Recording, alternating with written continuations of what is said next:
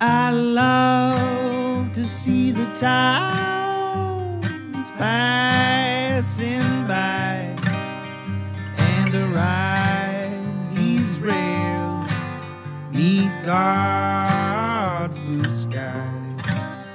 Let me travel this land from the mountains to the sea, 'cause that's the life I believe He meant for me.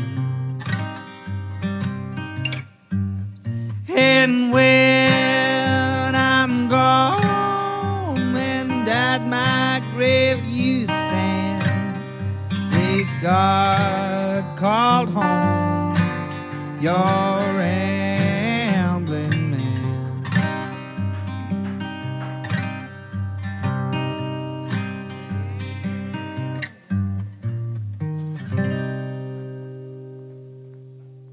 Welcome to Ramblin' Man Podcast, episode number 181. This one's with Charlie Pogue. And Charlie, I apologize. I meant to ask how you pronounce your name, but I totally blanked. But yeah, this is with Charlie Pogue, and we kind of talk about art. He's had an interesting journey to it, and it seems like he's kind of ramping up and trying to get out there more. And it was good to talk to somebody that is kind of coming from that viewpoint. If you'd like to follow him online, he's got an Instagram page, _the_void, or you can follow him on Facebook at Charlie Pogue Art. Charlie with an IE, Pogue, Pogue. Yeah, thanks to Charlie for coming on. Sponsor this week is Feral Giant. Feral Giant is a graphic design, illustration, and social media consultation company based here in Knoxville, Tennessee. So they do work for clients big and small all over the country, all over the globe, in fact. But they also do photography, videography, video editing, and audio editing, website design, SEO, writing, content development. Hell, they'll babysit your kids if it nets them money. So make sure you give them a follow on social media on either Instagram, Twitter, Facebook, or LinkedIn at Feral Giant. And be sure to give them an email today and hire them for your next project. Without much further ado, here's the episode. Are you originally from the South? I am. I'm from Knoxville, Tennessee. Oh, you are from Knoxville. Okay, yep. So the next question is, what high school did you go to? I went to Loudon High School. Oh, shit. Oh, yeah, okay. yeah. So my mom and dad inherited a house when my grandmother died. Okay. We moved from Knoxville when I was like 7 out to Loudon. Okay. Lived there through high school and then bounced around a little bit after that. Okay. Yep. If you don't mind my asking, how old are you? I am 36. 36, okay. Yeah. So, yeah, you've seen a lot of the change. And even in the last 10 years. Yeah. The Oh, change has definitely, been yeah. insane. And my parents are both very, like, politically active people. Okay. You know, they're both Democrats. Okay. And my mom especially has always been super charged up as far as that goes. So Loudon, I hate to tell a story, but I went to Fulton. There's a drinking game for this, how long it takes me to bring up that I went to Fulton. But I remember we played Loudon in Substate at our park, and every kid that got off that bus was 6'3" to 6'5", weighed 240 pounds, had no neck. Oh, Their forearms were as big as my thighs. Dude, I was probably the smallest person in my school. And we were great. We lost like 4 games the entire season. They beat the shit out of us. Wait. Oh, how old are you? I will turn 46 in a couple weeks. Okay, cool. So this would have been 94, 95. This is before your time. Oh, sweet. But it's just hilarious that they all looked exactly the same. See, I always remember Fulton just destroying us. Oh, yeah. Yeah. Well, my freshman year in football, we were 0-8 freshman football and 1-9 varsity. And then somehow in the 2000s, they started being good. Yeah, no, Fulton, I feel like, didn't they win a state championship like not long ago? I think they've won like 6. Like, it's nuts. Yeah, that's wild. It's crazy. And my ass, it's like, man, we were lucky to.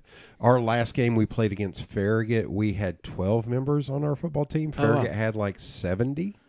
And it like their entire sideline was full, and we had one guy, Curly. He was on the sideline. So how big is Fulton? Is it like a 4A or? I think it got bumped school, up. right? We were 3A because I think it's different in like basketball and baseball. Oh, okay. But football, we were always 3A. I think we got bumped to 4A. It was weird though. Yeah. Loudon was like a 2 or a 1, I believe. We were I think on the lower end of 3A, like my graduating class was like 103 to 105 people. Oh, wow. But then the freshman class my senior year was like 1,200 kids. Oh, my gosh. Like all of a sudden, for some reason, after us. Huge influx. Yeah. Yeah. And it was all just people in the neighborhood finally having kids, I think. Interesting. Like it was very weird. It was, so we got bumped up, I think, to like 4A and started playing schools. I was like, we should not be playing these schools, man. Like even when we played halls, and like we played them freshman football, not varsity, because varsity it was like hell no. Right. Halls is massive. Yeah. And these schools have huge budgets and stuff, like for that stuff. Like, we did not. No, yeah, Loudon did not either. We were still rocking some helmets from like the 80s. Yeah. Man. It was insane. Yeah, I was in the marching band, and I feel like they had to like make exceptions for us because we were like almost like I think too small. Yeah. That like there was like no one to they had to like bump us up. There was no one to compete against or something. Like.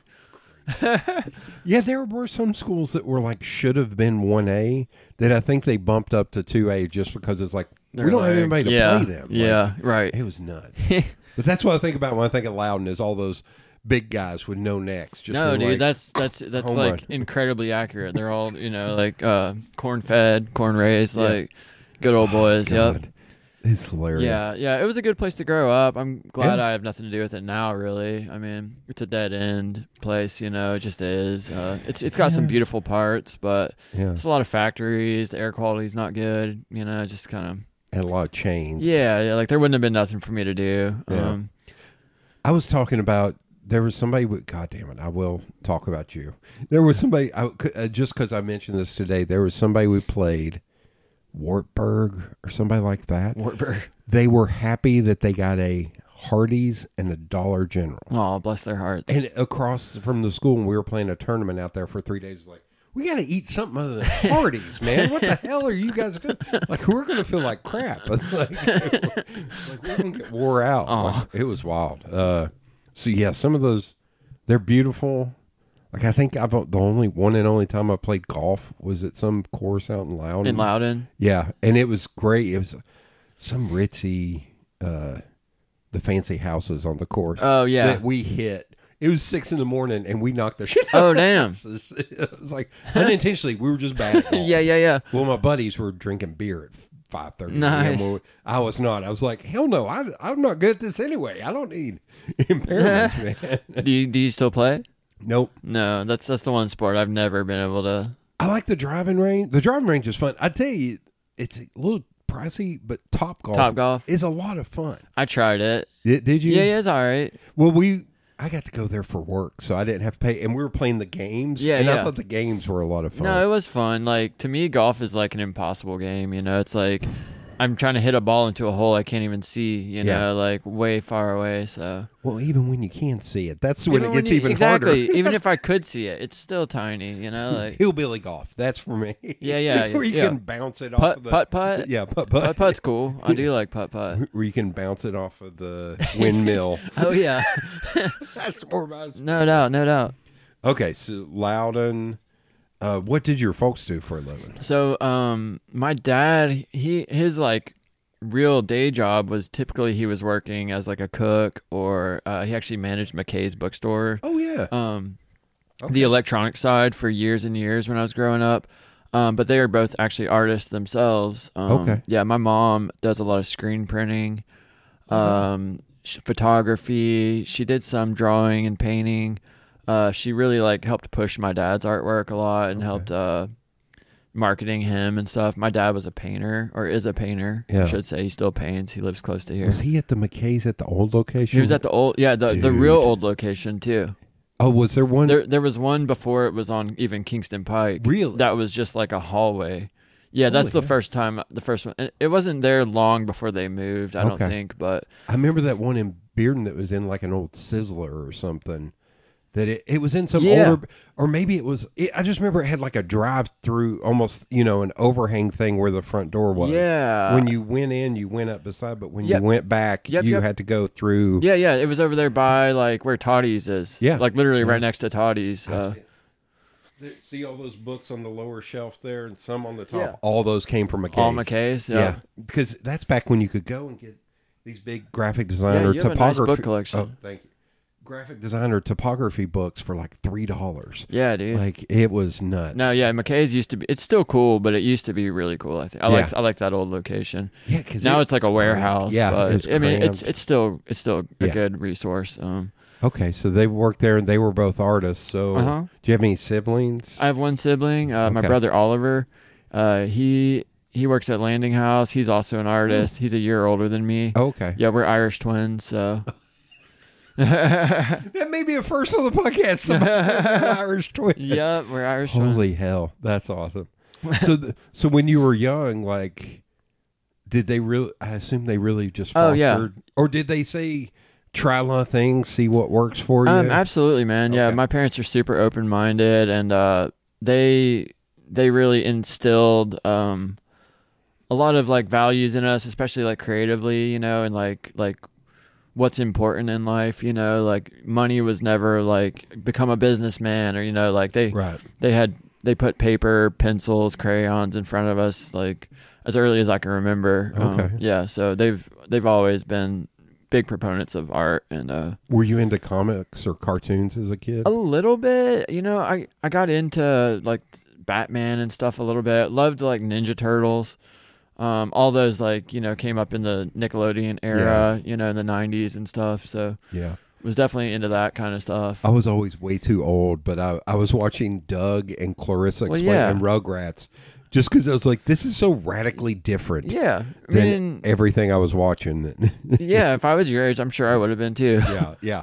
Well, it was that, and I always felt old because I felt like I was in like middle school or something when all that came on. I was like, it was that and like Beavis and Butthead. Yep. And Ren and Stimpy. Yep. That was the other one. Yeah, I remember watching Beavis and Butthead at a super young age. We did eventually get cut off from that. I don't know what it was that finally like that and Tales from the Crypt. You remember that show? That show scared the hell out of me. Yeah, I had no business watching that as a kid, but we did, and that was just the 90s. Well, my parents let me watch comedy and violence. Like I would watch comedy specials when I was a kid, hearing the C-bomb being dropped and be like, what's that, Mom? Nope, you're not saying that word. Yeah. Or violence, like watching Beverly Hills Cop and it's like, oh, they're walking into a strip joint. Turn your head. You can't look at boobs. You can see him shoot the shit out of somebody, but you can't look at boobs. Yeah, it was interesting to see where parents like drew the line in the 90s, It seemed like no rhyme or reason to it almost. It's like I think I hit a certain point. I was trying to figure out what was the first R-rated film I saw in the theater. And it may have been Speed. I think Speed's rated R. What year was that? 94, 94 or 5? Okay. Yeah, I was looking back. I was like, Speed. There was a handful of those. Like, I know I saw those in the I still theater. don't think I've seen Speed, but I remember when it came out, actually. It's a trip. This is a discussion that my friends and I have all the time now. It's kind of a bummer that a lot of movies are not getting released in the theater. Like you feel a lot different when you're in the theater watching the film. Right. And Speed was definitely one. When you're in a theater full of people just going nuts. Oh, absolutely. Dumb fun it is. Yeah, the big production and We were talking about Top Gun Maverick, and I was telling my buddy, I was like, you like it this much. This is going to be great for an audio podcast. You like it this much, but if you just watched it on your couch, you probably liked it that half as much. Yeah. Because it's like, no, you're not there with the crowd and everybody going. Right. It's kind of like a ritual, know? Like it's supposed to like envelop you in a way. Yeah. It's weird.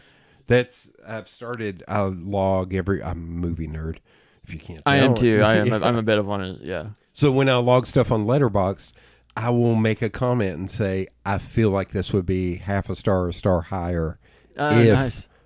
If I'd seen it in the theater with a group of people. I just watched that Wolves with Brad Pitt and George Clooney. Okay. Is that new? Yeah. Just came out in Apple. They were supposed to release it in theater for a week, and they pulled it at the last minute. I was like, this is not a bad movie, but if I'd seen this in a theater, I probably would have enjoyed it a lot more. Totally. With people there. Yeah, no, I get that, man.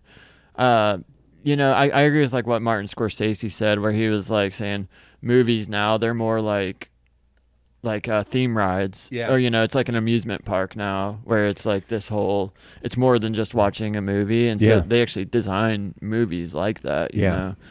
But it's wild. Like, imagine seeing like Mad Max Fury Road. Oh, I did see that in theaters. Well, no, but I mean, imagine seeing it like on your TV or something at first where you don't get to see how big that absolutely absolutely. That's a great example. It's nuts. For sure. Yeah, that's one of my favorite movies of the 2010s. God, that movie, definitely.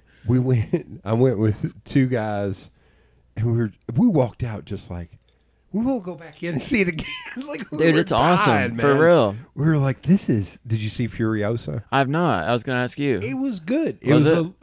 I think it fell under the struggle I have with movies now is I feel like a lot of them are like 20 minutes too long. Yeah, I know. I agree. I was like, man, you could cut 20 minutes out of that and it would be great. Yeah. Furiosa. A lot of fluff. Yeah. I love the Mission Impossible films. And the last one, I was like, there was too much talking. Right. And not enough him almost killing himself. Yeah, like yeah. There was a little too much talking in this for me. Yeah. Furiosa, I think it was just, I was like, we don't need to see them driving for 5 minutes. We can take seeing them drive for 4 minutes. Like little cuts like that. No, she was great. Yeah. And the guy that was her like mentor dude, some dude I've never heard of before, some Australian actor guy. He was fantastic. Is Mad Max in it? No. He's not? No. Okay. But Chris Hemsworth plays a Morton Joe, and he's worth the price. And Furiosa is a different actress in this one? Yeah. Because she's younger. She's like a kid. Oh, okay. It actually starts out, the spoiler for that film is Anya Taylor-Joy, who played Furiosa, doesn't appear until like an hour into the film. Okay. It's all like little kids, like because she gets kidnapped at the beginning of the film. Yeah. So it's like literally 50 minutes to an hour of other people, and then she comes in and it's like another hour 10. Oh, nice. Okay. I was like, man, they had balls doing that because she's the lead. It's called Furiosa. Yeah. And it's like, no, we're going to do this with little kids. I wonder if I can stream that on anything yet. I'm going to have to check that out. I think so. Yeah, it's really good. Cool. But really, like, pay attention. I liked the Mad Max so much. I was kind of like, he's not in it. I was like, yeah. But now that you said that, I'll definitely I'll check it out. Yeah. It's really good. Okay. So your parents were creating their own art. Uh-huh. But do you remember the first piece that kind of made you stand up and take notice? Maybe somebody else's work? Well, I think my dad's art had a big impression on me, just being around it, like that was my idea of what art was, kind of, know. I think I was absorbing a lot of what he was doing, and he did kind of like real figurative art, so he would have like people, but it would have some kind of like abstraction and stuff. Usually his stuff is really weird. It's kind of dark in a way. Okay. Like a psychedelic way. Yeah. But so that was like my idea of art. I can't think of a singular piece, that did they take y'all to museums a lot? Yeah, they did. My mom always made me clothes, so I would have clothes, like that no one else had, like super unique. Yeah.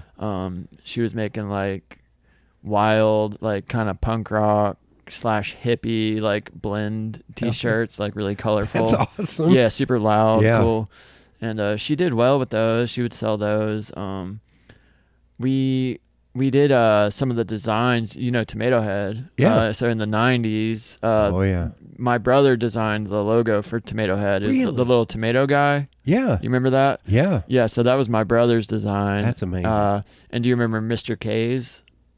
Yes. So that was like kind of like a competitor of McKay's, but I did the little Mr. K's guy. Holy shit. Yeah. That's So awesome. so my mom was like kind of passing our work around too. That's awesome. When we were young. I had my first art show at Tomato Head when I was like probably 3 or 4. Oh my God. In that old location that was so small. That old, yeah. I still can't believe they have bands in there. That cracks me up thinking about that old location. Yeah, it's crazy. So you would walk in and just, me, like walking through that little area like, okay, I just want to hang up a poster, guys. Yeah. Like, holy shit. Mm-hmm. Yeah. Okay. Do they both still create art? Does your mom still do screen printing? Yeah, she does. She's still not as much. I mean, my dad still paints almost every day. My mom, she does. She's been screen printing a good bit lately. She kind of does it in waves. Okay. When she gets but she does she's always doing something related to art. Okay. Her latest thing is like collecting kimonos and like Japanese prints and scrolls and stuff like that. Oh yeah. Yeah. I'm looking for a book. Do you know where I'd find a book? I think it's over there. The Japanese Waves. Oh, yeah. I was in D.C. when that was Hokusai. an exhibit, and I bought a book that was just about those. Yeah. It was fascinating. Yeah. I mean, Japanese, they make the best art, I think. And then my samurai swords, of course. Yeah, dude, I always give cool. a shout out to the samurai swords. The bottom one is Primo Pigeon Forge Flea Market. Goodness. Is that a katana? Sure. Maybe. Yeah. Sure. It came from I think it was the Pigeon Forge Flea Market. May have been Dang, that's a good find. Green Acres. And then I had a roommate, and I wanted to get something to put the one on, the straight one. And I found that one with the twofer, and she's like, then get a second one. So I got a second one you got to. Crystal Visions at Easttown Mall. There's your throwback. Really? I think, not Crystal Visions. No, it was a different store. It was a newer store there that had taken over, but yeah. So I have two samurai swords, and all I think about is if anybody ever tries to rob me, and I'm like, you know what? I got my hands up. What the? Yeah, exactly, man. Right there where you need it. Exactly. Probably dull as shit. Probably like a baseball bat. Which one would you go for? I think the flat one. The one you didn't get at the thrift store? Yeah. I think the one that it feels a little more real. The other one feels like they just chopped a piece of wood and threw something in there. Like, glued it in there. I don't know about the curved one. Heck yeah. It's got a little bitty knife on the backside of it. I think the curved one's the katana. Oh, okay. I believe. But hell, I don't know. I could be totally off. One of these days I'll take those down, but I'm like, now I have two nail holes up there that I don't know what to deal with. But, okay, parents, screen printing. Does she do work for herself, or does she do commercial, or like now? Okay, so now she mostly just works for herself. My mom, she was a stay-at-home. She always stayed with me and my brother when we were young. Okay. My dad would go out and work, but she would always have like commissions, like. Oh, okay. So back in the day, she would do like shirts for Tomato Head and keep those rolling. Yeah. Nowadays, she'll make shirts to promote one of my dad's art shows, and she had a stroke a couple of years ago, so it's a little bit harder on her. Yeah. But she still keeps it going. That's awesome. Yeah. She's always active, man. Okay. Yeah. Do they still live in Loudon, or did they move back up? They live super close to here. Oh, yeah, okay. yeah. They bought a house off Cecil. Oh, yeah. So really close to here in like 2017, before prices got all jacked up. Oh my God. Just under the wire. Yeah. Just under the wire. Yeah. They just beat it. Yeah. So that's like Fairview over here. Like all this is my old stomping ground. Okay. Like, yeah. I've always been in I grew up there, and then East Knoxville, closer to Easttown Mall. Cool, man. When did you buy this house? This will be, holy shit, I'm hitting my anniversaries this year. 20 years. Nice. I've had this house for 20 Dope, years. Man, that's cool. I think that's right. I was 25, but then I turned 26, so I'm 45 and I'm turning 46. Awesome. So it will be, there are three things. October, God damn it, I got to stop talking about myself on the podcast. No, October are my three big anniversaries. It's the first time I walked into the print shop at Fulton, becoming a designer and working in printing. That was 1992. So I've been a designer for 32 years. You're doing graphic design? Mm-hmm. Okay. Graphic design, illustration, and digital marketing. Cool, man. I didn't know that. Yeah. And then, 32 years, 20 years of this house, and 19 years of no fast food. Nice. Well, I'm still, Dude, it doesn't I matter. still eat cheese and shit, but That's okay. That's yeah, okay. I eat like an asshole. No, dude, that's a good stance to take, though, man. No fast food. I'm getting there too. I told my girlfriend recently. I'm like, I'm not just for the principle of it gonna eat that shit anymore.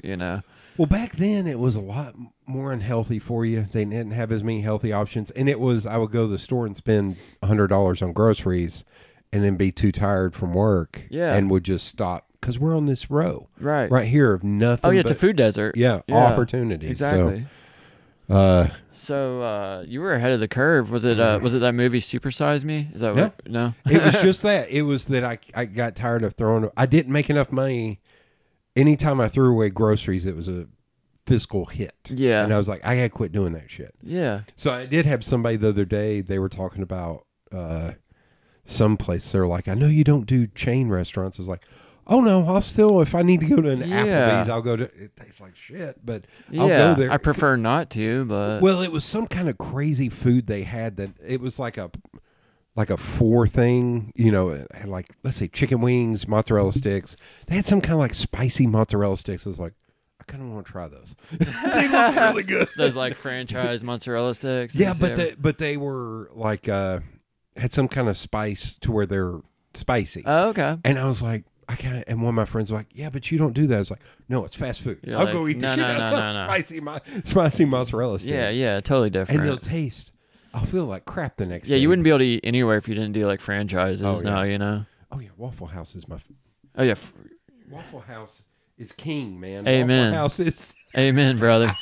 I'm with you. I did have one buddy who was like, Waffle House is fast food. It's like, don't you dare. No, it's not. Don't you dare. It's a diner. Greg, you know what you did. Because he will listen to this. I'll be like, nope, not fast food. Okay. You're staying down in Loud, and y'all were in... Oh, you said you bounced around a little bit? Yeah. Okay, so did you take like art classes in middle school and high school? A little bit. Obviously, Loudon art is pretty limited there. Okay. It's all like sports and stuff there. I think my art teachers were janitors mostly. They kind of just grabbed whoever they could because they had to. Yeah. Maybe fill that spot. But my mom, she came and she would teach art and some of our, like just as like a side gig, she would come and teach kids how to screen print and stuff like that. Okay. When we were in Loudon, she was always really active doing that, trying to promote art. Basically the bouncing around is after I graduated from Loudon, we moved to Berea. Are you familiar with Berea? Yeah, Berea, Kentucky. Yeah, Berea, Kentucky. Yeah. So me and my brother both got accepted to go to school there. Holy crap, that's awesome. Yeah, and that was like really more when I started getting into art more. Yeah. And for those listening, is Berea the one where I don't want to say it's like a company town, but it's people work in the town? Yep. Okay. So it's a work study. Exactly. Okay. Yeah. It's a liberal arts work study college. Okay. I was like, I swear it's that, but I've slept since then. No, you got it, man. No, you got it. Yeah. So it's basically it was designed for poorer people. Yeah. Trying to get people regionally, in Appalachia. Yeah. If your parents make under a certain amount of money, it's basically a free ride. That's great. Yeah. That it's not a factory job. Right. Like they're not training you to be a factory. Right. No offense. But, right. I mean, the students are what keeps the college running. Yeah. They do pay you. When I was there, it was like maybe $1.50 an hour or something like that. But you don't really need money. Right. Right. It's a cool place. So you went there. Was there any focus, or was it more you got to try a lot of things? I was a little bit unfocused. I was just wanting to do music when I first went. Okay. I've always been into music as well. I was wanting to go to music for my instrument was drums and percussion. So I had really no business doing like an actual music major. I don't really do notes that well. I don't know. I've seen Whiplash. I know. Yeah. Yeah. Not pretty my much. Not my tempo. Yeah. Apparently, a music major is also like incredibly hard. It's one of the most demanding majors. Oh my god. Yeah. I'm trying to remember what's the big school in Boston. Is it like the Boston Conservatory or the giant? Man, I don't even know. But there's one there that like there's a musician, Sierra Hull. who's a bluegrass musician, that she went there, and whoever goes there, it's like ridiculous. Yeah, yeah. And we walked by there, and I was like, holy shit, that's where all the kids are that are playing. Yeah, dude. Able to play like real musicians. Yeah. Well, they're able to play on a banjo better than whoever Lester Flatt or they're Earl playing Scruggs. like Bach Earl on a Scruggs, banjo, yeah, or like something. Bach on a banjo, yeah, like they're playing shit like that. So it's like, oh, that's where those kids are. They're in there. Yeah, I had no business in This doing is that. hilarious. Okay. Did you still like playing bands and stuff? So me and my brother, when we were in high school, we had a shitty little band. Okay. It was like a grindcore band, like super fast. Just we didn't even know how to play. We'd go play at Java, and they would pay us. But oh my God, is this when Renee owned Java? Yeah. There's a strong chance I was there. Yeah, cool, man. Because I used to run a website here in town called Knox Bands. Okay. And it was like MySpace for... Yeah. Okay. Wait. I think I remember that. That was me. It was that like a message? Yeah. Like Now, that was Renee's thing, which was like Knox Shows. Yeah. Where it was more of a message board. Ours, you could create a profile. It was MySpace. You could upload music, put where you were playing, and then I would do interviews and show reviews. So I was in Java a lot when it would be 9:59 and 9:59 seconds. Yeah. Like, you all have to leave. I'm glad you remember that, dude. That was awesome. Yeah. I think we might have played the last show there, because I remember the fire marshal coming out and shutting it down. Yeah. I think that band Red Winter Dying was playing. I remember them. It was so weird because I was like, what would I have been, like 25 to 26, and I was in the back with, I may have stood next to your parents. Like, I was always in the back with the parents because all the kids were like underage and stuff, and they were up front going nuts. Yeah. And I was like, I'm too old for this shit. I'm going to stand in the back and just absolutely write my review notes. That's so awesome. There's a strong chance that's hilarious. Yeah, that was fun back then. Yeah. It's been a while since that. But yeah, talk about cramped too. Oh my God, yeah. Having like metal shows in a little coffee shop. There was one band, God love them, bless their hearts. They had like 9 members. That they once played the Electric Ballroom and took up the entire stage. And like the keyboard player had 20 keyboards. Yeah. And I was like, y'all are a metal, but you don't need 20 keyboards. Yeah, dude, that was the time when everyone was straight edge and stuff. Yeah. They had like 3 guitar players and like 2 keyboard players. Just like maxed I think that out. one had 2 bass players. Nice. What the fuck is going on? Y'all really need that? Okay, so you were in bands, you were playing music? Yeah. Okay. Yeah, maybe not well, but playing music nonetheless.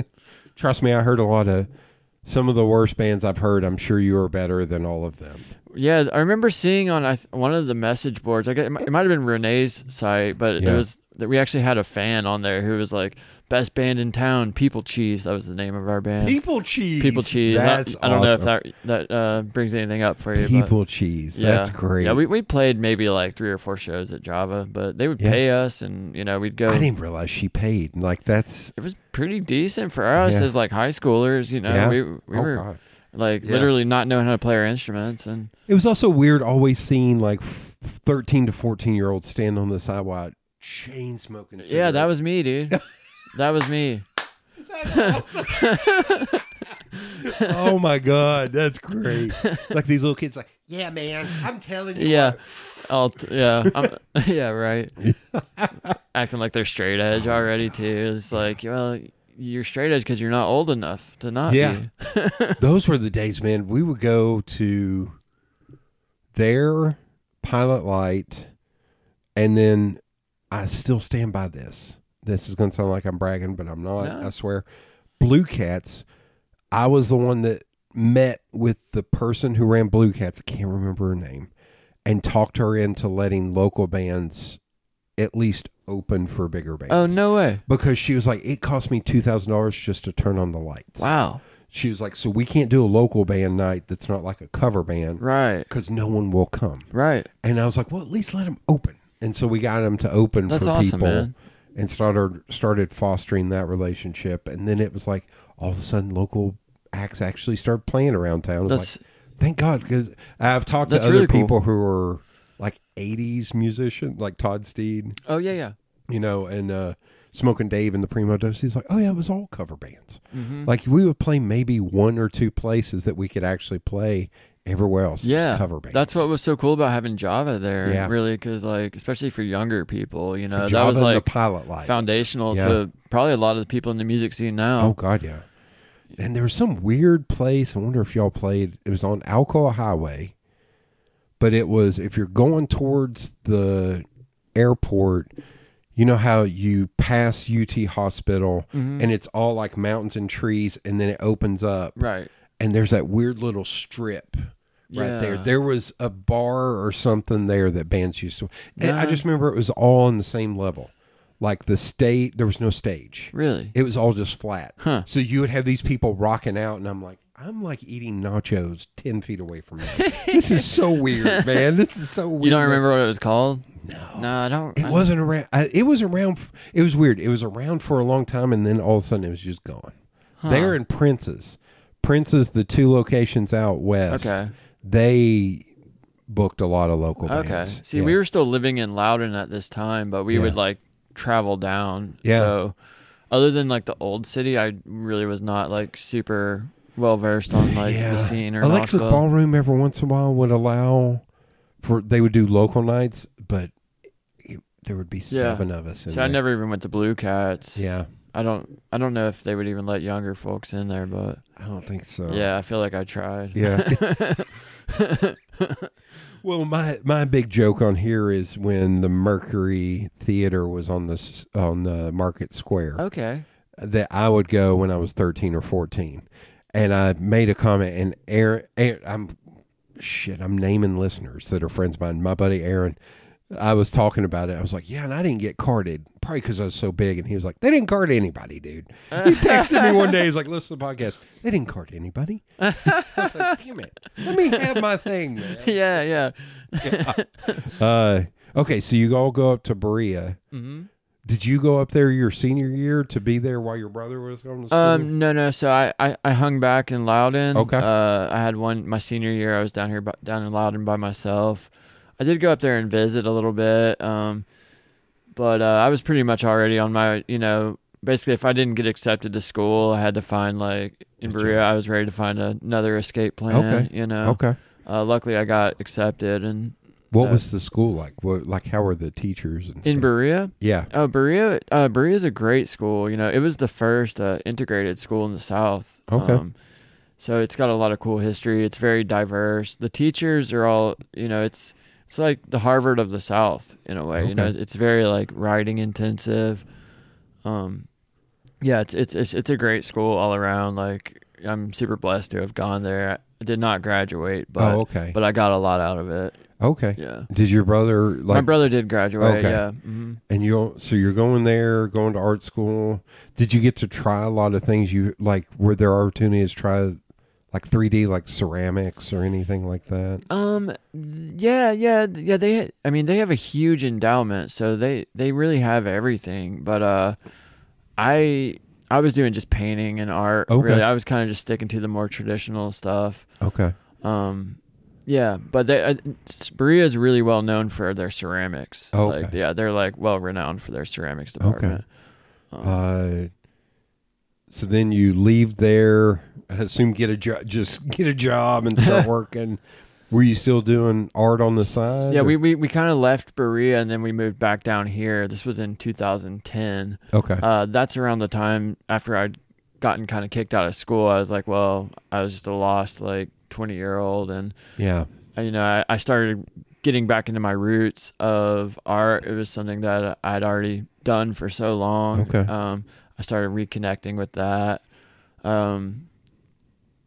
My dad was still doing it, and Okay. I just needed something that I could kind of tie myself to. Were you still sticking with the painting, or did you try anything else? Yeah, just drawing and painting. Okay. I've done, I've dabbled with collage, but all my work has always been pretty much mixed media. Okay. Okay. So kind of whatever I need, but mostly drawing and painting. How do you find in that time? How did you find did you inspiration or something that was it mainly getting it out, or did you find stuff that inspired you? No, yeah. So around that time is when I really started learning more about art history. Okay. My parents had art books that I would go through, painters like Egon Schiele, Jean-Michel Basquiat, people like that, were really... I'm going to write down the other one. Egon? Yeah, that's Schiele. Okay. He's from, I think he's from Austria, but I think he lived in the Czech Republic. Interesting. Yeah, figurative artist, really cool. Okay. Yeah. Basquiat, I do know. Of course. I actually have a book in there. I was in an art museum in Chicago, and they had these little books that are really cool. One on herring and one on Basquiat, and I was going to give them to a friend of mine. I was like, sweet. I got friends with kids. I need to give these books to kids. Yeah. So they can learn more about this both stuff. those artists are very inspiring. Kids love those artists, too. Although I had to look through, I was like, okay, is there anything? And I opened to a page, and it was like, crack is whack. I was like, oh, maybe 1 or 2 more years. Let me let them get a year or two more older. Were you at a Basquiat exhibit? No, it was just in there. It was at the Museum of Contemporary Art in Chicago. Okay. They just in the gift shop. I got you. I was just kind of looking through. I was like, these 2 little books. They usually have the big giant books that are $200. Oh yeah. And I was like, I found these little books that were like $14 or something. I was like, well, these are really cool. Like pretty thick books. I was like, these are cool, like flip books where it's good like pictures and stuff. Pictures on one side and text on those. Like, this is very simple. This is really. I've got a friend who's into both of those artists a lot. Yeah. And I was like, I'll give these to her. I got enough shit over there for her. Those are 2 of the hottest artists still today.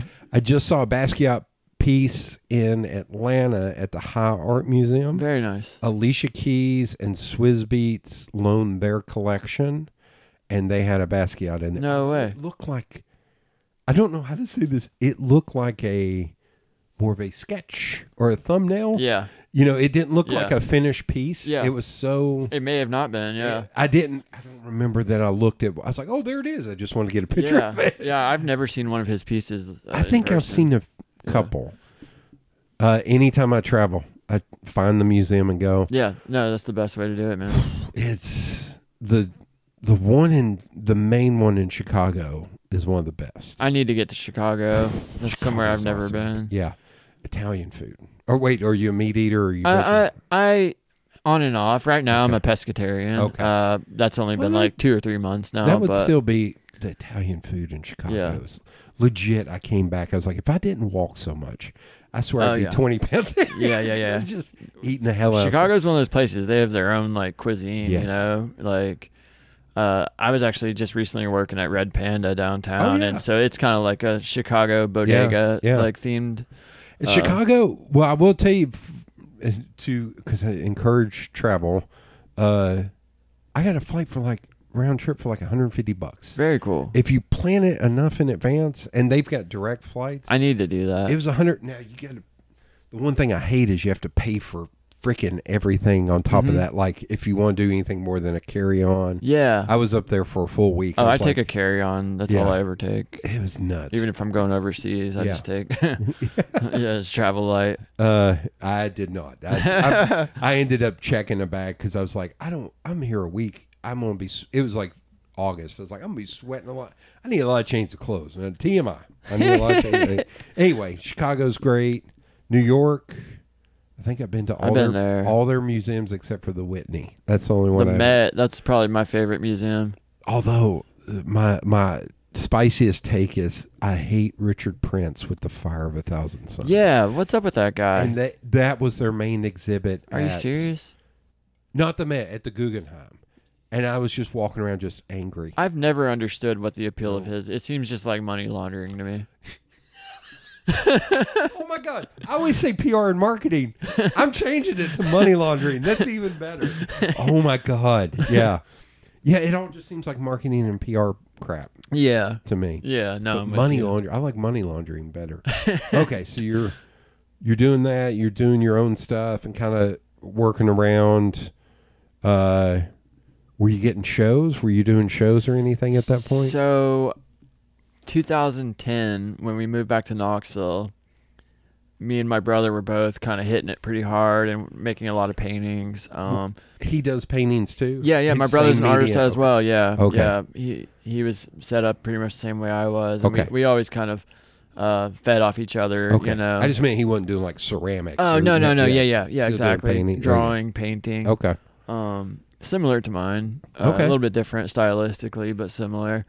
And we started getting shows around here. We had a show, I think 2011 at Candora Marble. Oh crap! That was a big That's show. awesome. It was really cool.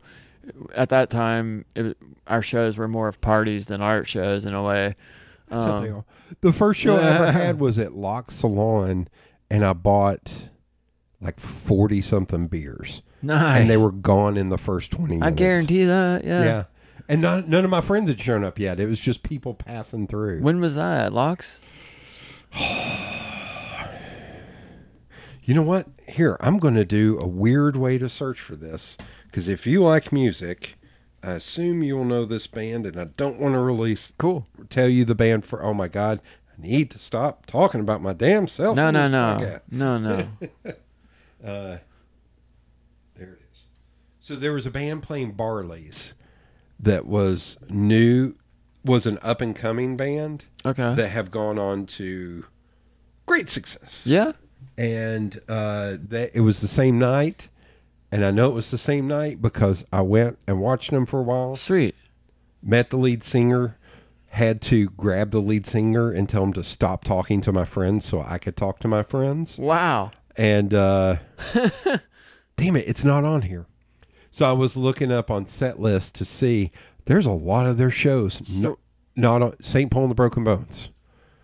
Do you know St. Paul and the Broken Bones? Yeah. So they played Barley's, then they played... Wow. But I think by that point they had played Rhythm and Blooms at the... Okay. So we're talking like 10 years ago. That's what I was looking at. Like, I was trying to see, because they played like 4 or 5 shows before their first set on Setlist. So I think I vaguely remember the Rhythm and Blooms show. Yeah, Rhythm and Blooms. Yeah. They played, because the first show's at Tennessee Theater. It's like, that was like their 5th show here. That's So crazy. they played Rhythm and Blooms. They played Barley's. They played... Do you remember there was like 1 or 2, I think it was only 1 year, they had a music festival at Iams. It was all day. Yes. Like Meadowlark. Yeah. They were the headliner on it. Oh, I did not know that. So and then they played the Bijou. So that's 4 shows. Are they from here? No, they're from Alabama. Oh, okay. But I think it's just that connection with Dogwood Arts and Rhythm and Blooms. For sure. But it was whenever that show was. Okay. That's how I remember. Yeah, because how long Locks hadn't been around for what, like, they've not even been around 20 years, have they?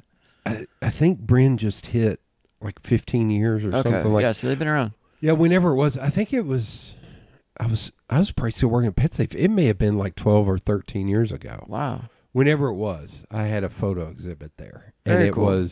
But it was the beer thing cracked me up. I was like, damn it. It's like, I didn't even get a beer. Yeah, like, yeah. Me and my brother, we would get kegs.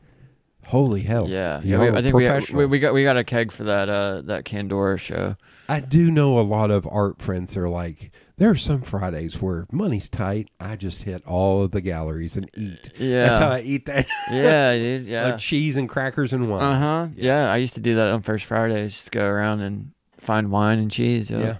Okay, so are there other people in Knoxville that you're connecting with when it comes to art? So that's kind of part of the reason why I'm here, honestly, is like I'm just trying to be more active. Okay.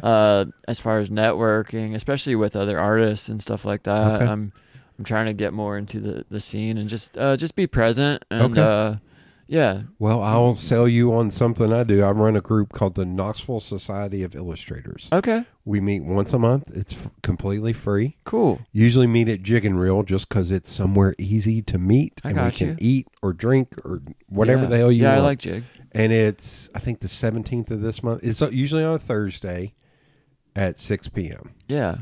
So I'd been trying to do it the first Thursday of every month, but for like the last 4, it's like, I'm not here on the first Thursday. You're a very active person, man. That's cool. I am a single dude with no kids, so I like to Right get on. the hell out there. Right on, man. Yeah, and do things. And also, it's the here I'll invoke my fucking hero, Kevin Smith. Kevin Smith, hell yeah. Saying this, he was like, I want to see that out in the world. And Nice. nobody else is going to do it, so I'll do it. Great, man. That's the whole reason I do this damn Dude, podcast. that's awesome, man. Yeah. I have so much respect for that. not the smartest man in the world. Yeah. Not the best manager of my time. Well, you're good at what you do. Usually tired all the time. But yeah, we usually it's usually a very small crew. Like sometimes I think the most we've ever had is like 12 to 15. Yeah. But a lot of times there's like 4 or 5 of us. And do y'all sit around and draw? Yeah. Sit around and draw and talk. Talk ideas. Yeah. And Emma, who was on the podcast today, Emma Oxford, she's usually there. She and her partner live in Gatlinburg. Mm-hmm. Emma, please don't kill me. I have a hard time remembering stuff anymore. I'm like, because you're doing so much, man. Emma, where you... Here, I'm going to talk to her directly. Hey, Emma, where you live is not pertinent to me. It's Gatlinburg or Pigeon Forge. I can't remember. I'm so sorry, but I don't care. Yeah, I mean, they're kind of the same, right? I love you. I don't care. You live somewhere out there. That's all I know. Or right there. Right. Yeah. But awesome. They come down and attend, and it's just a joy. And if you get to meet Esther's a Spitfire. I have met Esther. Esther's a Spitfire. Yeah, she's one of the artists I did meet recently. Oh, okay. She did a little demonstration at Hummingbird where I work now. Yeah. Okay, good. Yeah. She's super talented, and she's also someone who's very practical. Yeah. As far as the art that I can tell. And she is very aggressive on working. Yes. She believes being an artist is work. Yeah, and I need more of that. Treat it like a job energy. Here because she won't hear this.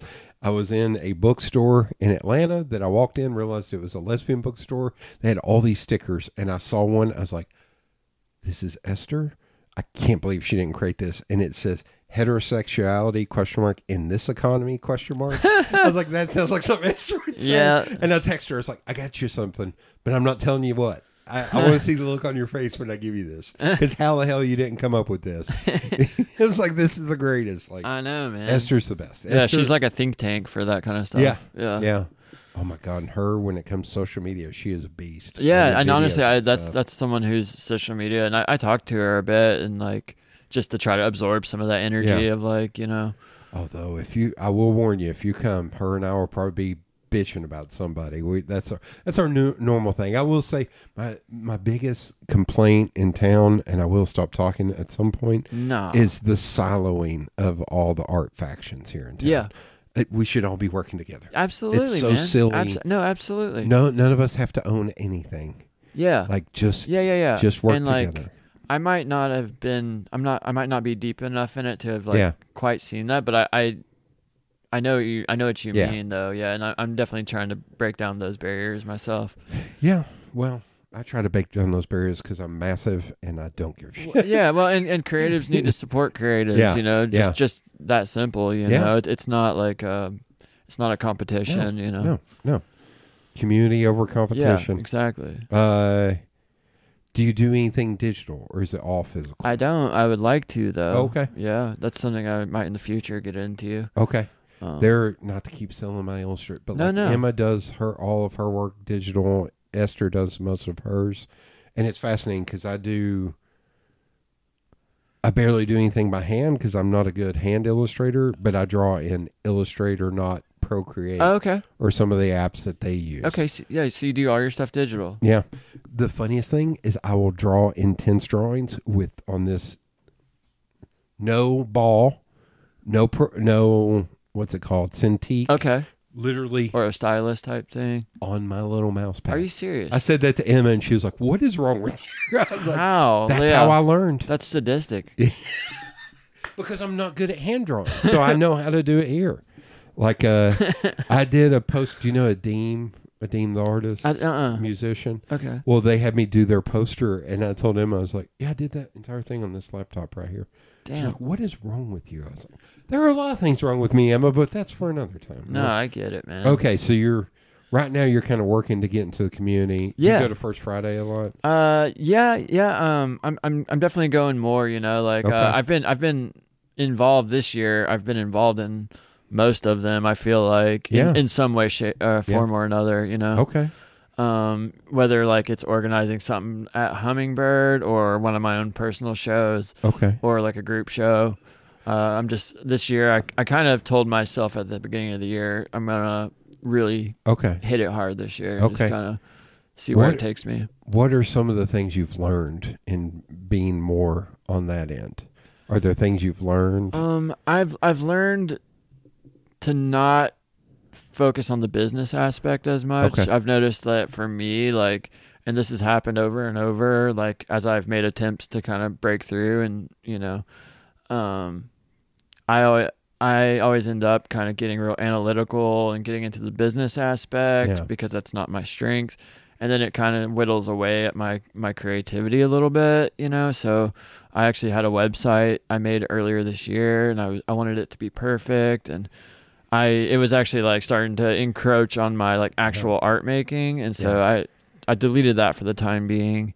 I was going to say done is better than perfect. Yeah. I think the less I think about what other people want, or even like the money or business side, the better my art is, And so I try to keep that as pure as possible until I'm actually showing it, Yeah. That's good, because it's then straight out of your brain without any preconceived, like, oh, what will so and so think about this? Will this sell? Is this something people like? I don't need to worry about that. It's just the ongoing thing. I have that skateboard that's sitting right there. That's right there. That's an part of an. Oh my God, listeners are going to get tired of hearing me talk about this damn thing. That's part of an exhibit I want to do. This painting exhibit. That it's just something in my head that I'm going to do because I want to do it, and I don't give a shit what anybody else thinks. Yes, absolutely. But it's also that's valid. I've got to put a date. I've said this over and over again. I swear to God. Well, this is my goal for 2025. Yeah. In 2025, I want to put a date on a calendar. So it's like I have to do it. Yeah. If I have a date on a calendar, it will get done. But if I don't, it won't get done. Hell yeah, man. Are you a skateboarder? Used to be. Okay. When I was a kid. I've tried now. I am too top heavy. I will die. Or I've tried to find a skateboard that's one of those California boards that's bigger. Oh, yeah, the longboard. The longboard. Yeah. I was like, I would like to eventually get one and try again. Yeah. But it's been probably almost 30 years since I've gotten on a board. I like the idea, though, man. That's a really cool idea. And I can see a lot of people getting into that. Well, I'll tell you off mic what my idea is. Okay, hell yeah. That is one aspect. Yeah, cool. It's a different, because I don't need to talk about it. No. Okay, digital, no. But you're wanting to get into that. Do you think, like when it comes to your paintings, have you, like you said, your dad's art was a little dark. Have you tried, like, I'm going to try happy paintings. I'm going to try more dark paintings. Yeah. Or are you just kind of on, like, I'm on this path? So I'm a very experimental artist. Okay. I feel like since I was a kid, I've always been, my art is always trying something, it kind of feels like an experiment, it's like, and sometimes the experiment ends up turning out to be like a good piece or something, but it's always been like kind of sketches and ideas. Like I'm trying to put something from my inner world, it's almost like a form of therapy in a way. Okay. I've never been an artist who does the same thing over and over, like, yeah. Even if I have a successful piece, like some people, they might be like, oh, this is what people like. And then maybe like do more of that. Okay. I just can't. I can't do that. And I respect people that can. There's nothing wrong with that. But I always have to be evolving in some way or like kind of pushing my own boundaries. Is subject matter wise, technique wise. Do you ever go back to old pieces and almost like want to, they're like, there's a good kernel of an idea there, I want to redo it? Absolutely. Okay. Yeah, I do that. Yeah, definitely. Like I'll pull stuff from like old sketchbooks. Oh, yeah. Stuff like that. A lot of my inspiration comes from movies, books. I could be reading something and I read one paragraph and I'm like, oh, that could be a painting or something, like. All right, you mentioned Mad Max, Fury Road. Yeah. What are three others? Give me three. I'm doing the Letterbox. Do you know Letterbox, the website? No. It's a website to like log movies where you rate them and you can write a review. Oh, cool. But look at their social media. Okay. It's awesome.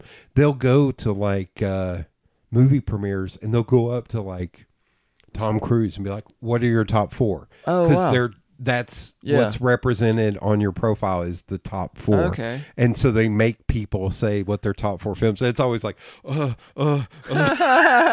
that's a hard one on the spot. It's great. Yeah. Okay. Mad Max Fury Road. I'm trying to think of other movies that look. I tell you a movie. I may give you homework on this. Sure. Now it is machismo over the top, but the Miami Vice movie that Michael Mann did in like 2012. Okay. It is gorgeous. Like it is Miami Vice movie. Yeah. Okay. Like it's Colin Farrell and Jamie Foxx in the leads. But it's it's based on a show from the 80s with Don Johnson. That sounds cool. And they're talking and they're like they're mumbling. It almost doesn't matter what they're saying. Yeah. But the way he shot it and it's all digital, it's insane. I would imagine it has that like Miami Vice vibe with like the cool like pinks and colors like that. So there are crazy shots of like a plane flying, and it's like the size of that basketball. That's the size of it, and it's just all clouds. Like it's insane. Oh, nice. I'll have to check that out. So that's a homework. Yeah. So I'm not gonna lie. I mean, I love movies. I stopped watching a lot of the bigger budget Hollywood movies. Yeah. I'm kind of like when I say I'm a movie nerd, I mean like you're familiar with the Criterion Channel. Oh, yeah. Yeah. So that's I'm a subscriber. That's my subscription service. Okay. Like right there. What is that one? I can't see the glare. Oh. Perfect Days. Oh, sweet. This is the Wim Wenders film from a couple years ago. Yeah, Wim Wenders is awesome. That, did you go to the Paris, Texas screening that the Film Fest Knox put on? No, I should have. Follow Film Fest Knox on social media. I love that movie. And they showed it at the Regal downtown. Yeah. That's the first time I'd ever seen it on the big screen. Oh, nice, man. And my buddy That's a classic. My buddy went with me. I was like, I love this film. And afterwards, he was like, the part I couldn't get over, I don't think he'd ever seen it before. He's like, she was 17 and he was like 50. Yeah. He was like, I couldn't get past that. Yeah. I was like, fair. But it's a gorgeous film. You want to talk about weird? Right now they have a whole, how they'll curate entire like every month. Yeah. Well, they have a Winona Ryder one right now. It's like all Winona Ryder movies. Yeah. And it's a lot of those are kind of icky as far as that's concerned. Oh, yeah, like, what were they thinking back then? It never dawned on me that how creepy Beetlejuice exactly. was. Every one of her movies are like that. Like, it's like they just used her as that. Like, it's super odd. Yeah, it is weird. Okay. That film is about Japanese toilets. This endowment, somebody gave money to all these famous architects to do Japanese public toilets. No way. So they reached out to Wim Wenders to do a documentary on the public toilets, showing them because they're crazy. Cool. Looking. And then he was like, I don't want to do that, but I'll make a movie around that. Yeah. So he made this movie. I was like, that's the best film. Best film? Second best film? First or second best film that year. Whenever 2023. Nice. Okay. Like it was. Oh, no, but it is very meditative. And cool. Like. Is it on the Criterion? It should be. Yeah. Because if they release the DVD or the Blu-ray. Yeah. Sometimes they cycle. They don't have all of their movies on there. It may be on there now. Okay. Because that. I would love to see that. Yeah. That sounds awesome. It was great. Yeah, I like meditative and artsy like that. The lead character doesn't talk for the first 50 minutes. Perfect. Another one. It's like how crazy. I saw it in the theater and I was just like, this is the whole time I was like, this is awesome. Yeah. This is so good. You just hear popcorn crunching and stuff. He's still doing stuff. And the people around him are talking at him. Cool. And he's listening to American cassette tapes, which is really cool. Is it like a half documentary type thing where it's okay. The lead guy is in one of my So the lead guy is in one of my favorite films, the actor. And then Wim Wenders, one of my favorite films is, oh my God, why am I blanking on it?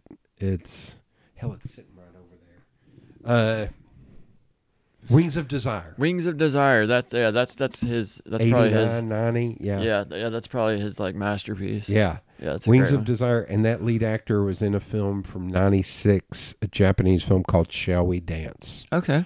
That got remade into a very shitty Richard Gere, J-Lo, Susan Sarandon film. Wow. It was terrible. Yeah.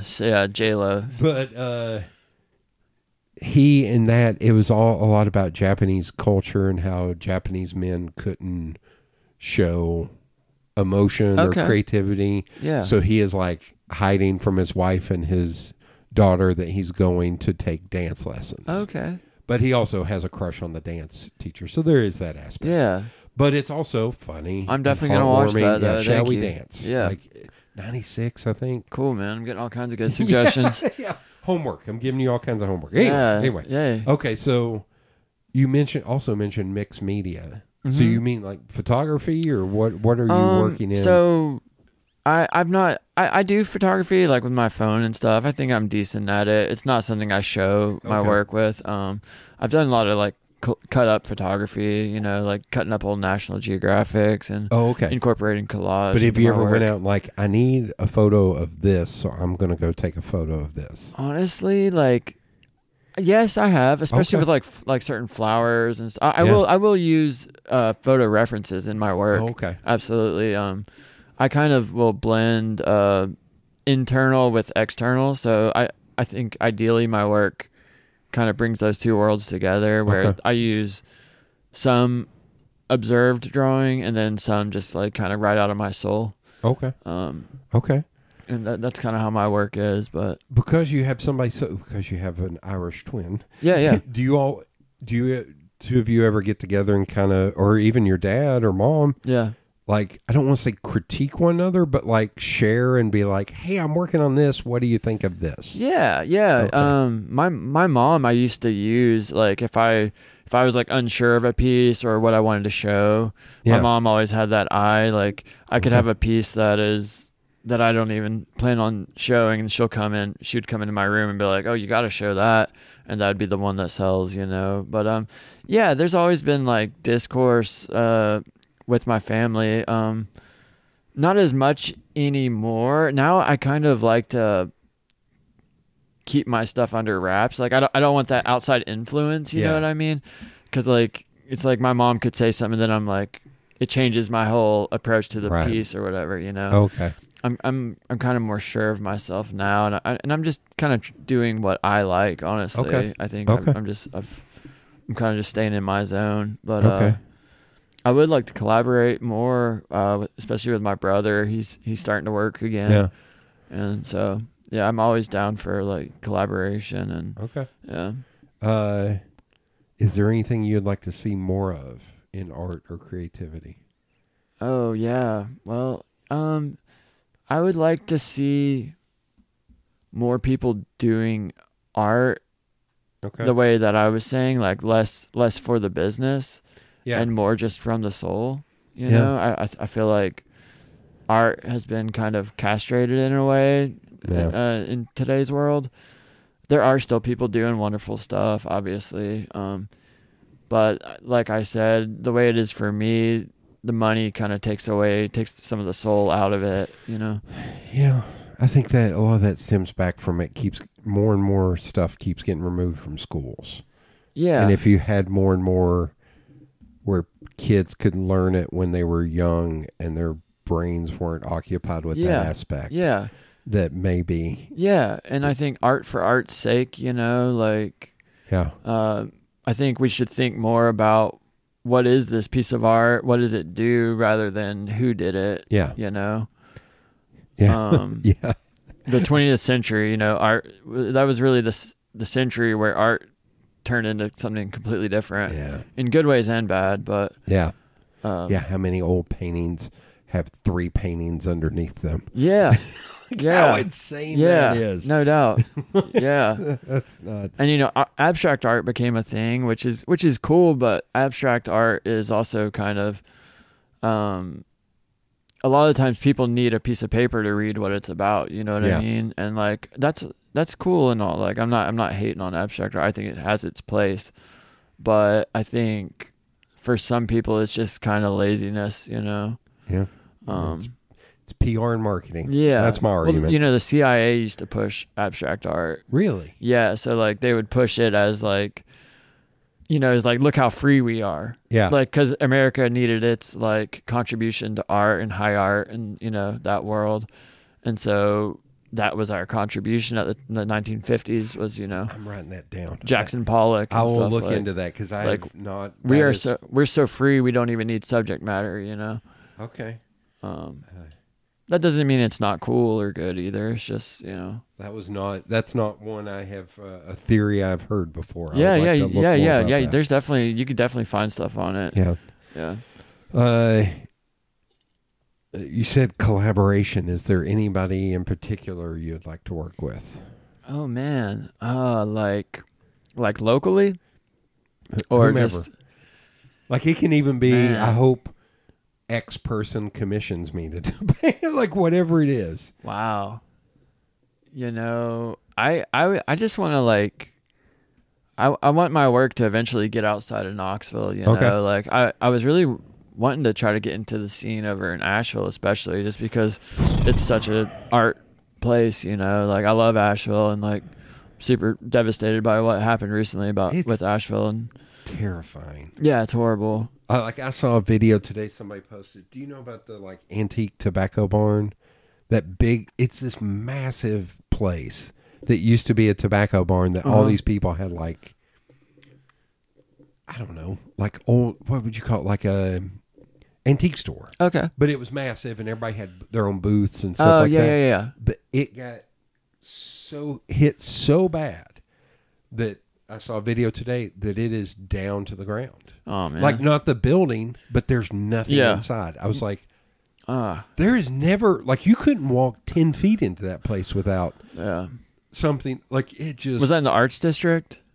No, it was. Trying to think how to describe. I want to think it was like more on like the southeast side. Okay. Like past the Arts District, the River Arts. Oh, okay. Like past that. Yeah. But it was just like, dude, it's how many people's lives. Like there was another one. There was some you can't quantify it. Coffee shop that they had two posts. One was, "Our dreams are coming true. We're opening this." From 18 weeks ago, and then well, we finally got the water cleaned out and we're about to start roasting beans again. Dude, like, oh my god. Yeah, there was like a bar that the dude had opened I think 3 or 4 weeks before, and he had like mortgaged his house and done. He was like, no, he was like, I want this to be a safe space for everybody. It was LGBTQ friendly, all this stuff, and he was like, I want people to feel comfortable and safe in here and all this, and then it's just, dude, I mean, I'm sure every single person living there knows someone who's, if they haven't personally been. Oh my God. And seeing Biltmore Village and a lot of those places I've been to, it's like, do you know if the actual Biltmore itself, it got to the front gates, but didn't make it to Biltmore itself. Wow. But you can see on the front gates, somebody showed a picture, or maybe it's like the entry building or whatever, that you can see the water level on it. Oh. I was like, that's insane. That is insane. But even, I think the one that's the most terrifying to me, I know the destruction, all that, but seeing the footage of just the interstate crumbled. Right. Like half of the interstate gone. And it's like when I was seeing the video of the river at its height, I was like, that river is usually 120 feet down. It is intimidating. And it was like not up to the interstate, but it was way the hell up that mountain. I was like, yeah. And like, I hope nobody was driving on that when it happened, but it seems like there's always cars. Like, it's, I wonder what the timeline's like on that too, like to get that fixed, because like, I go to every time there's a show I want to see. It's going to be years. And I was saying that like this is killing them because this is their prime time of the year. Totally, man. For the leaf peeping, whatever it's called. Absolutely, yeah. Like that.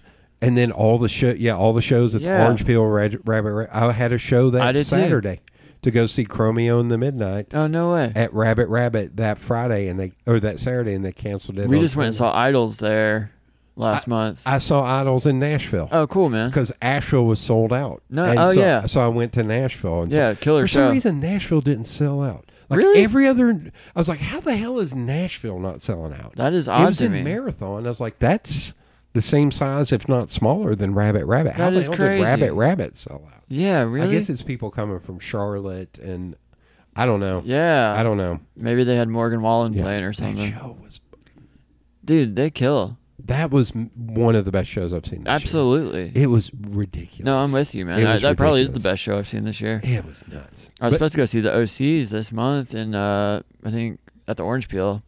So I was headed on Thursday when it started.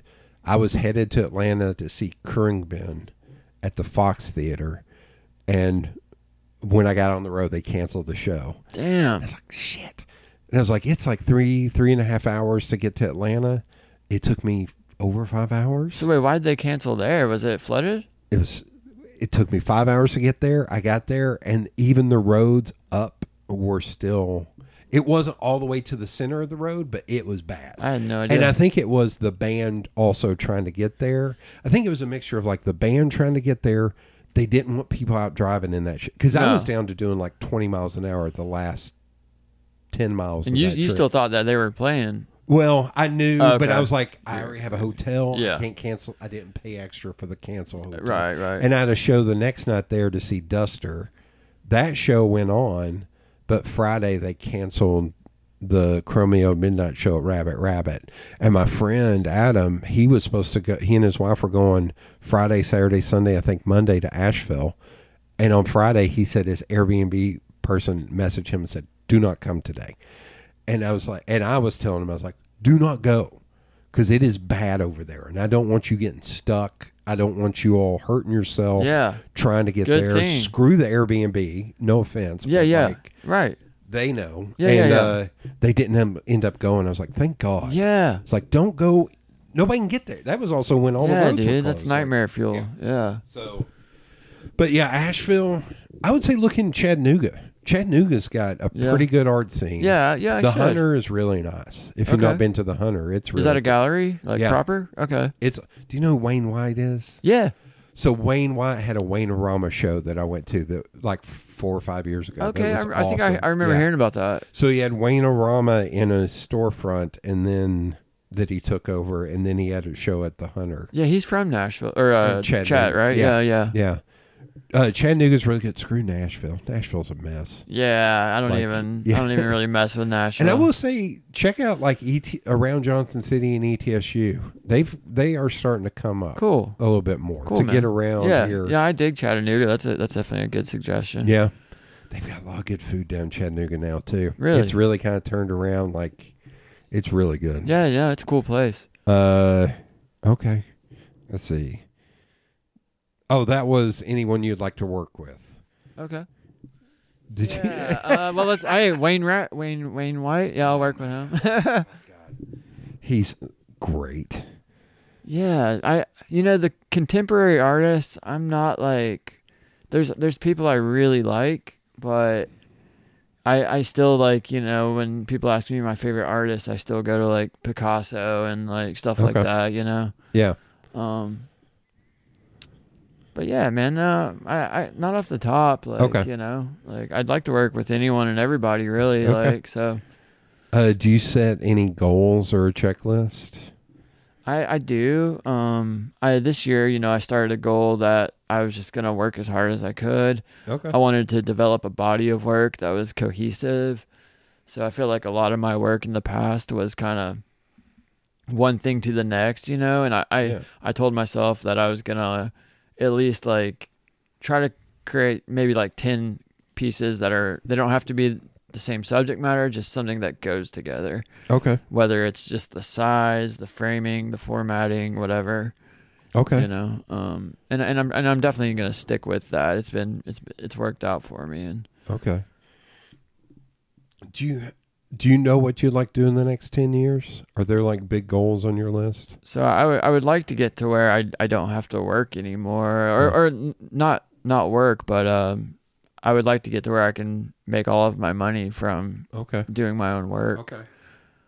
That's kind of the big goal, and I feel like that should be everyone's goal, really, is to be your own boss. That's just ideal, right? Yeah. And I love my job. I work at Hummingbird. It's super cool, and like she's so yeah. tough. Shout out to Shanna. She's awesome. She's so tough. Mm-hmm. She's so mean. Yeah. No.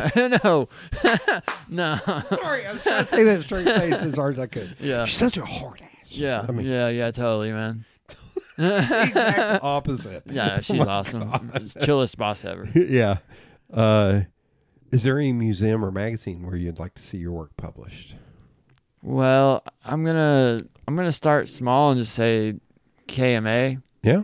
Just to like get in there and like, this is my hometown. Yeah. And we can move on from there, like work our way up. Publishers, no. Okay. Do you have any suggestions on good ones? No. I put that in there as a question. I'm like, hell, I don't know any magazines.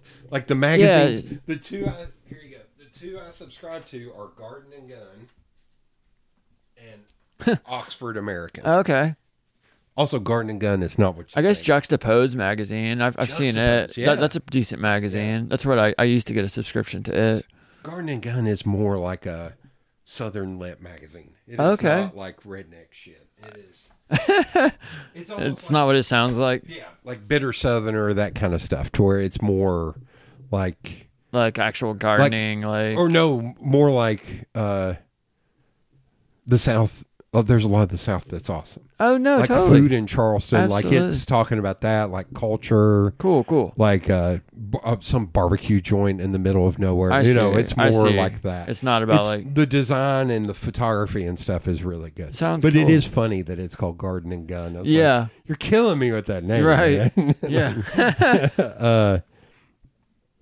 Okay, here's the big final question, which is, if you could talk to the 14-year-old version of yourself, what would you tell him? Man, don't quit so easily. Don't stick with something. Let it mature. I think old me, I went through so many jobs and went back and forth with the art so much that I never really gave it a chance to mature into something. Yeah. I've gotten better at that now, and I'm just in this year that I've been working, I've really seen a lot of good success, and I'm starting to see my art already start to turn into something more. Okay. Yeah. That's good. Yeah, pick something, stick with it, ride it through. If it sucks, keep going anyways. That almost sounds like you're like, hey, flick on the ear. Hey, stick with it. Yeah. a little bit. Pestering. Yeah. Stick with it, dude. Come on, man. Yeah. All right. Well, thank you for being on. Hey, I appreciate you, man.